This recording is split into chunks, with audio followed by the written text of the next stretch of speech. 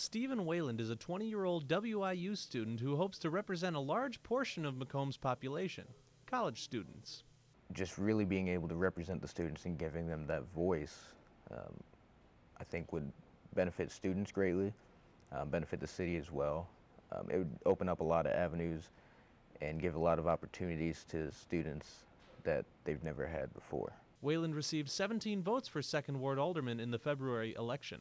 His opponent, incumbent Kay Hill, received 16.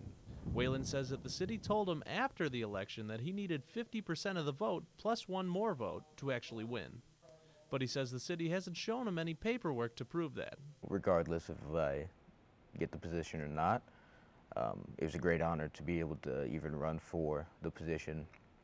However, I do feel confident that if I have to go to another election that I'll win that election as well. The Illinois Liberty Justice Center out of Chicago saw Wayland's situation. He says the legal team is helping him possibly bring this to court.